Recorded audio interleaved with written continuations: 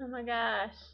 My favorite thing ever happened where I record a video and then my internet cuts out while it is finishing. So now I have to redo it. So, I'm gonna try and remember all that I said last time. Um, I guess I can just make it shorter and that'll help my life. Okay, so Callie, here is the answer to the question about who I would want to interview, like what actor or actress. And by far, it would be Josh Hutcherson and Liam Hemsworth from the Hunger Games. I think that it would be cool just to find out what the whole process was like for them because they're going into this franchise knowing what happened with Twilight, and I'm not gonna go into the whole like comparing Twilight and Hunger Games. I'm just talking about both fan bases of these series are really rabid fan bases, and I have a feeling that the Hunger Games is gonna do really well, and so I think like I know that their mentality had to be different than what what Rob and Kristen's was gonna be when they walked into Twilight because they literally had no idea what was going to happen. But I'm just wondering if with Josh and Liam, if there's this different approach to it because they know that there is a potential that this could be a really huge, huge franchise. Because I think, I mean, I don't know that it could be bigger than Twilight, but it can be huge because it's not one. I mean, let's be honest. Twilight appeals mostly to women. I mean, yes, there are men that read it, but with Hunger Games, I think it's more evenly distributed, where there's probably as many men and boys that read this as women do. Um, so I would want to talk to them. I think that would be really cool. Although, now, granted, Liam is probably one of the most handsome guys I've ever seen in my life. So that might be just a little distracting, and it might make trying to be professional kind of hard. Um, yeah, but it would be cool, definitely. I also have to like I can't just narrow it down to two. Well, I couldn't even narrow it down to one. Um, but I think Stanley Tucci, who's playing Caesar Flickerman,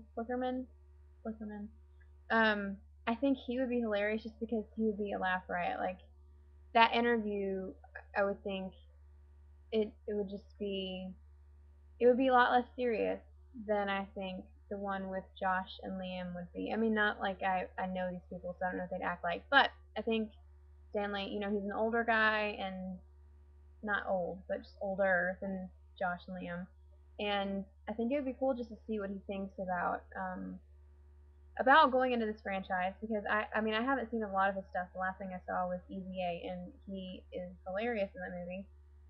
And I know I've seen him in other stuff. He's one of those great, I guess, character actors is what he is, sort of. Um, so I'm excited. I would want to know what like if he plans to keep any of the costumes or if he's seen anything that he's wearing yet. Um, if he's thrown in any suggestions for what his character is going to be wearing, because it's going to be nuts.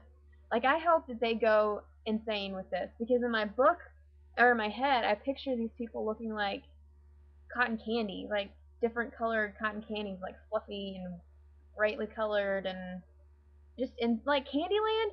Oh my gosh. That's what they are. It's like the people in the capital are like, they live in Candyland, sort of. So I'm curious to see like how crazy they go because I've seen nothing from the set. Like I know that there are pictures out there and I have looked at nothing, which is really really hard for me to do because I've done it with Breaking Dawn. I've looked at set pictures, but I haven't with Hunger Games. Um, so I don't know like what the costume designer like what look they're doing with this. Um, so yeah, I would want to talk to Stanley Tucci and also I'm gonna throw in Lenny Kravitz too because his casting for Senna totally, totally, totally blindsided me. And before I looked him up, I didn't know that he had been in Precious. And but that's like the only movie that he's done. And this would be for him. This is a huge commitment because from what I remember, Senna is in all three books. So then he would be in all three movies. And I just for I don't know. I just that's so strange to me. And not like it's a bad thing, it's just I did not expect it at all. Like he's not how I pictured Senna to be. Um and I just like I remember reading that his daughter Zoe is friends with Jennifer because I think they worked on X-Men together, and I'm wondering if she somehow like introduced her dad to the Hunger Games, and like how did he was he approached to be in this movie, or did he, call his agent and say I want to be a part of this, or like what was that? Like I want to know what that casting process was like. And I'm just gonna I would love, now that's Hunger Games. See, it's hard. Like I can't just pick one. So I would have to just say also anybody from the Breaking Dawn stuff. Like anybody. I don't care if you're an extra on the movie or one of the producers. And the producers know like everything there is to know. So they would be ace to talk to. Just anybody. Anybody. I don't care who it is. um so let's see. Um so my question for y'all is, I'm gonna throw this back at you.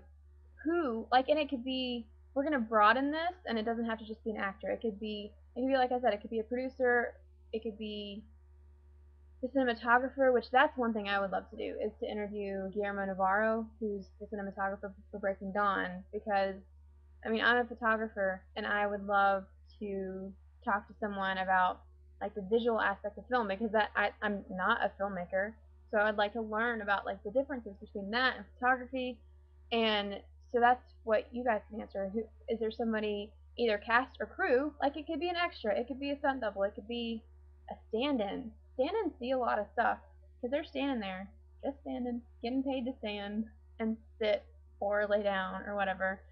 Um, or it could be like a music supervisor, the composer for the film. I know I was reading something that said it was talking about T-Bone Burnett is supposed to be doing some music for the Hunger Games, which for music nerds out there, that's pretty cool because I don't know exactly what he's done, but I know that he's a very important person in the music industry.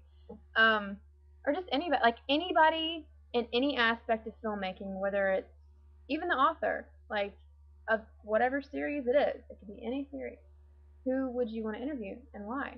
Like anybody, anybody.